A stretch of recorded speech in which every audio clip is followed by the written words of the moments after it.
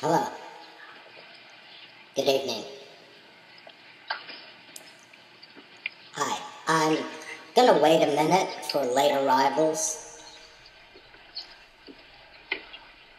Okay, this is going to be a very informal talk about our plans for a public event to celebrate John Banvard, who was an artist who painted the largest picture ever painted in Louisville, Kentucky in the 1840s.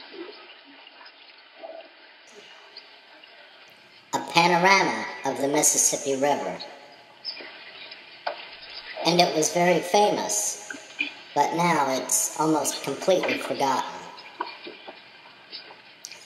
I don't know if many of you are familiar with my published work, my books.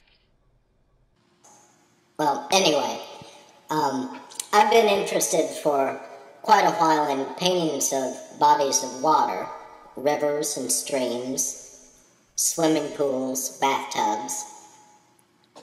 I'm a half glass of water myself, and so, well, the way I look at it is similar to the way some people look at figure painting.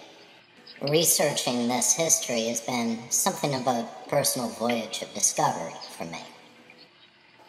So, at this event we're putting together, I'll present some of my historical research as part of the show, and also in partial fulfillment of my art history doctoral dissertation.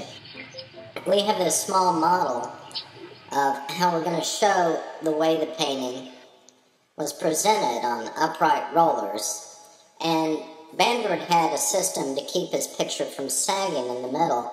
It's sometimes been described as a system of grommets, but actually he used a rope that was sewn along the top edge, and it ran over pairs of pulleys, which here in our model we've used some wheels from Hot Wheels cars to make our pulleys, and we mounted them on pencil eraser ends by punching them through the dimples in the metal casings.